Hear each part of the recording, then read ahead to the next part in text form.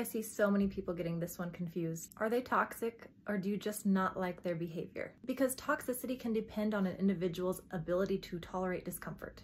This never applies to abuse, never, ever. But not all of the behaviors that we dislike are toxic necessarily. It's important to know yourself very well, your values, what you will and won't tolerate, and to be familiar with and be working on healing your past wounds that are causing you to be triggered so that you can distinguish the difference between toxic behaviors and behaviors that you just don't like. Some of the things that we don't like or that trigger us can actually be indicators to us of things that we need to be working on to improve our own emotional security. So maybe think about this before you call your partner's clinginess toxic or their inability to be completely vulnerable with you yet.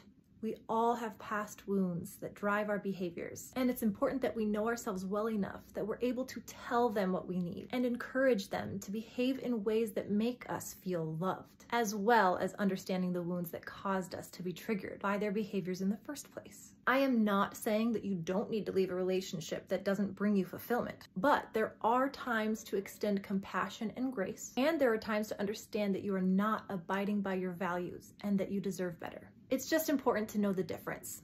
Just food for thought.